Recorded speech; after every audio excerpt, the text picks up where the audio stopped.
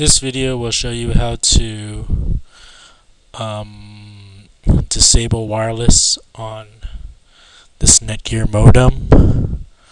So you need to enter in this following URL: 192.168.0.1 RG 802 DOT11 basic config.asp. Press enter.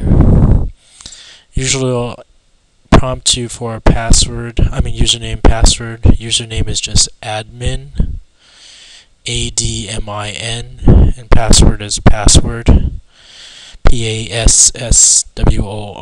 That's the default password, and you get to this page. So to disable wireless, it's just under wireless access point over here, and you just uncheck enable wireless access point, and that'll disable wireless. To save it, you'll notice on this page there's no place to save.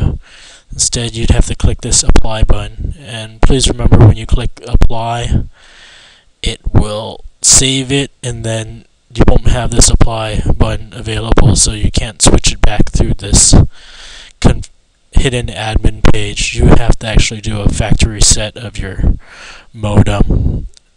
That's the little red circle on the bottom that it might say reset or something, but you have to hold it for like 15 or 30 seconds and it'll do a factory reset. And so that's how you disable wireless access on your modem.